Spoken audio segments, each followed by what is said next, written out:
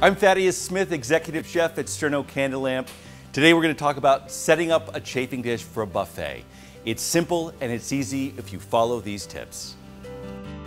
There are a lot of different chafing dishes on the market, but they all function basically the same. So we're going to go through a chafing dish that many people have and the different elements. But remember, this applies to most chafing dishes on the market today.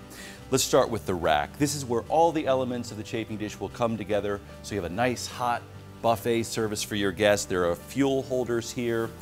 This is our water pan. We're going to put between 3/4 and 1.5 inches of very hot water to start into this pan because we don't want the fuel being used up to heat the water. The water is already going to be hot and the fuel is going to keep it warm. We have our food pans. Remember, we're not cooking food. We're keeping food warm, so we want to put hot food into these pans. That's food that's above 140 degrees Fahrenheit. This is the fuel, very important to the success of any buffet. This is Sterno Safe Heat. This is a 4-hour product. The nice thing about this product is the can stays cool throughout the entire burn cycle. This is a terrific product, burns for 4 hours. We also have a stick lighter, very important to light the fuel. This is our stainless steel pitcher. You want to use stainless steel because you're going to be using hot water that you pour into your water pan. This is our fuel holder. The fuel is going to go right in here. You can either regulate the amount of heat that's coming out or you can extinguish it very easily. And those are going to go right into here. So let's set up our buffet. For safety's sake, you always want to make sure that your chafing rack is set up where you're going to be doing your service. You don't want to be transporting things back and forth from the kitchen. Have it set up where you're going to want to serve. That's the safest way to do it. First thing we're going to do is take the chafing holders, put them in place. Next step, my favorite step, it's the Sterno 4-hour Safe Heat Fuel. Remember, wick product. This can, though produces a great deal of heat, stays cool throughout the burn cycle. We'll place these in the fuel holders. Now we're ready to go. The fuel is in place. Now it's time for the water pan. The water pan goes in here. Now, I'm not carrying hot water from the kitchen in this pan. I'm putting the pan in place here. Now we're going to take the hot water. This is very hot, between 3/4 and 1.5 inches. Next step is to light the fuel.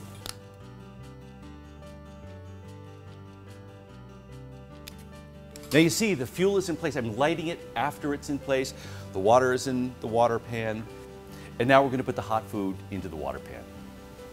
Our vegetables today are roasted peppers. Remember, these are coming out of the kitchen hot. This pan is hot, above 140 degrees. We're not cooking food. We're warming it in our chafing dishes.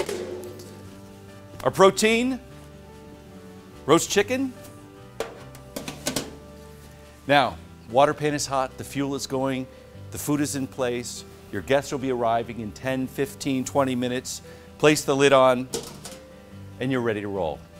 When service starts, you can simply put the lid over here, place your serving utensils in, and you can let the party begin. When service is ended, simply put the lid back on the food pans and extinguish the fuel. Now you're ready to tear down and get cleaned up and get home. Let's review very quickly. Remember, you want to have all your elements ready to go before you start service. You want to make sure that your chafing dish frame is where you're going to be serving so you don't have to keep going back and forth from the kitchen.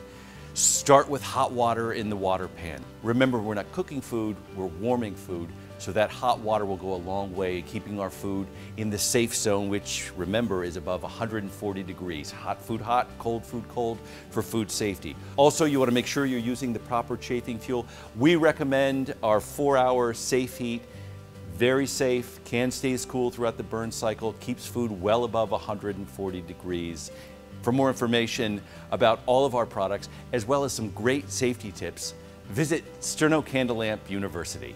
We'll see you again soon.